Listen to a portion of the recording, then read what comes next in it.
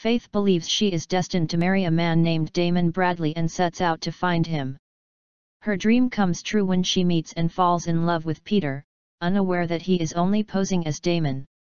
Upon its theatrical release, Only You received mixed reviews. In his review in the Chicago Sun-Times, Roger Ebert gave the film 3.5 out of 4 stars, calling it an endangered species in today's Hollywood. It is total fantasy, light as a feather, contrary to all notions of common sense. It features a couple of stars who are really good kissers, and it takes place mostly in Venice, Rome, and the glorious Italian hillside town of Positano. What more do you want? Movies like this were once written for Katharine Hepburn, Summertime, Audrey Hepburn, Roman Holiday, and Rossano Brazzi, Three Coins in the Fountain. Or remember Clark Gable and Sophia Loren in It Happened in Naples.